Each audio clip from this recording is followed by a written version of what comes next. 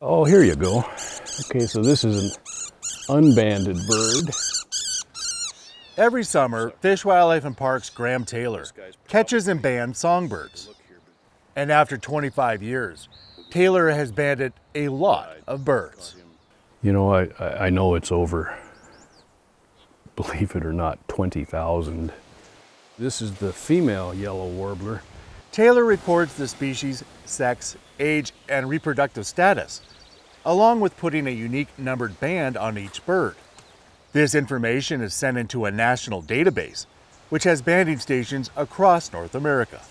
You take several stations, this being one, put that information all together and do the same thing, and all of a sudden you can begin to understand that yellow warblers have a pretty good survival rate. Maybe some other species doesn't. A gray cat bird. And as one of the nation's longest running banding stations, Taylor's efforts help conserve North America's songbirds.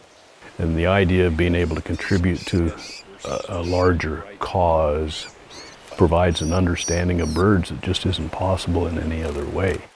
Little kids get a kick out of this. I'm Winston Greeley, out among Montana's fish, wildlife, and parks.